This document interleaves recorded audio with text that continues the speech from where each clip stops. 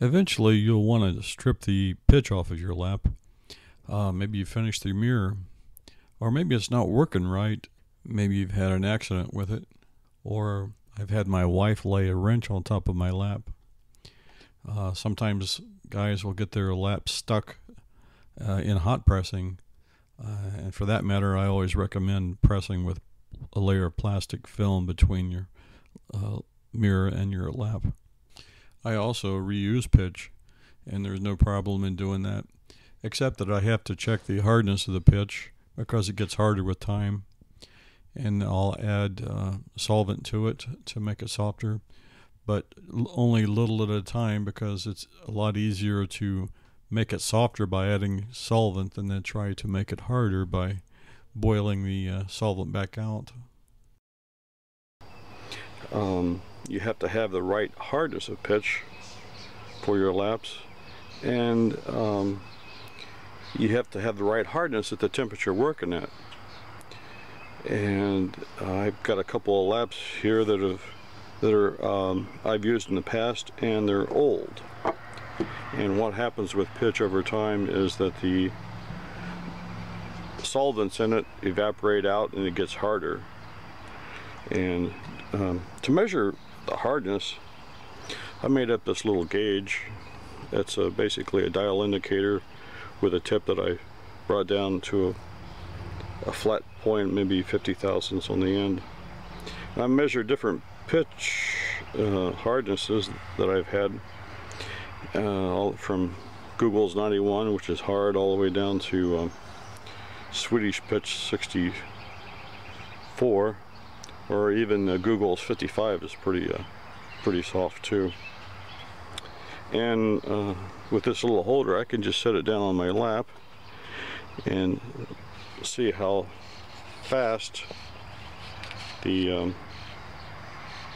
dial moves. And you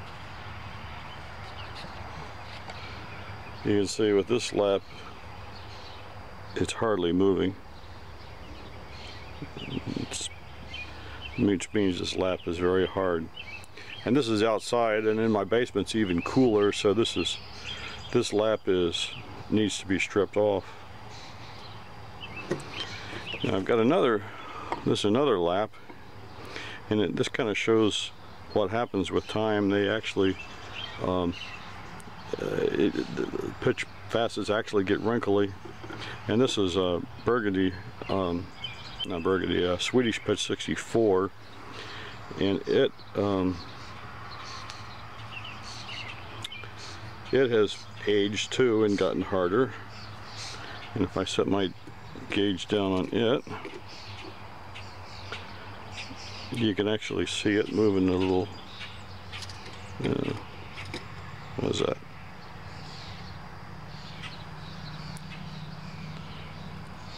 See it moving slowly, and I time it for a minute to see how much it moves in a minute.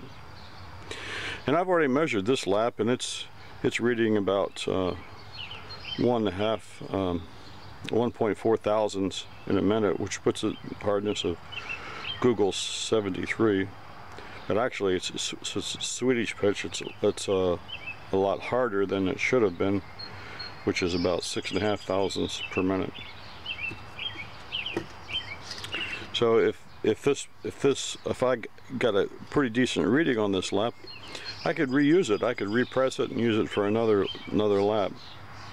But both of these laps are basically old and hard, especially for the temperature that I'm working in my basement. So I'm going to strip these laps, and need to do it to strip a lap. You want to do it outside because this is a really messy job, and not the hard part of the day either. It's a good idea to have rubber gloves too, because the powder will just get everywhere and get on it.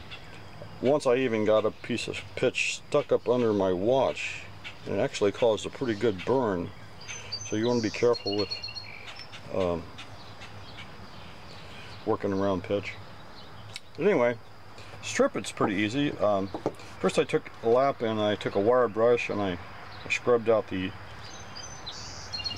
polish in the grooves. You want to have some grooves in it. If it's not, if you don't have any grooves, then you want to rechannel your lap, because it comes off easier that way. So to take the pitch off, I use a 1-inch chisel, and you start from the edge and you just put it down in the groove and you just twist it, and they'll, if you do it right, they'll just break right off like so. Just do it on the outside. So I've stripped all the pitch off of this, and there's a little bit of, you get a little bit of pitch residue that you can knock off with the chisel. But you want to be careful that you don't take too much of, you don't want a lot of particles of plaster in with your pitch. So I cleaned up my pitch and added it to my pitch pot, and that was a Swedish pitch, which is a pine tar pitch. You don't want to mix it with the Googles, which is a asphalt or an asphalt-based pitch. I'll need to add a little bit of turpentine to it, and then I'll use my little gauge and pour a dab of it and let it cool in my basement where I'm going to use it, and then check the hardness on using my gauge. So now I'm going to attack this. This is a 16-inch lap I need to strip. Let's see how this goes.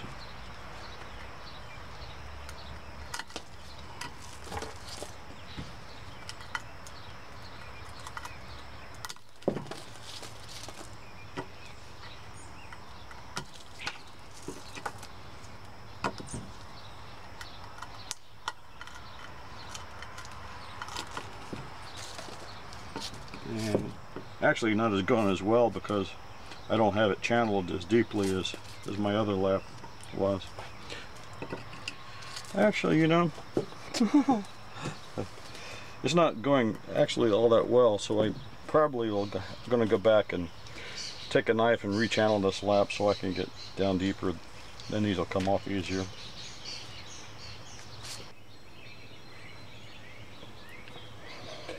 Well, rather than rechannel it, which was taking time, I decided to do it just a little differently. This is a nice thick lap, so I just take a chisel and take a hammer to it. And it breaks them off pretty well too, so.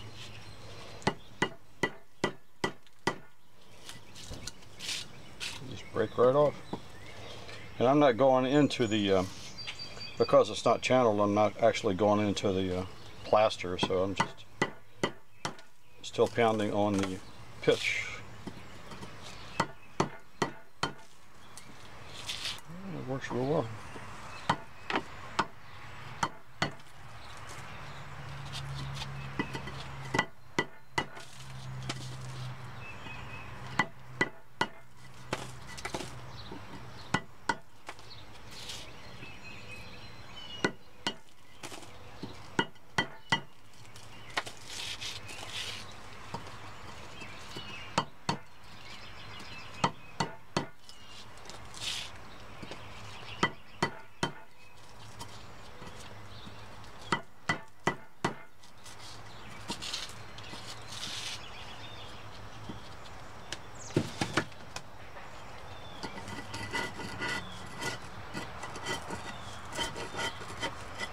And when I'm done,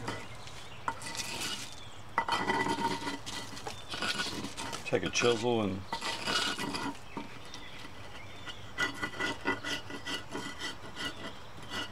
just take off the thick areas.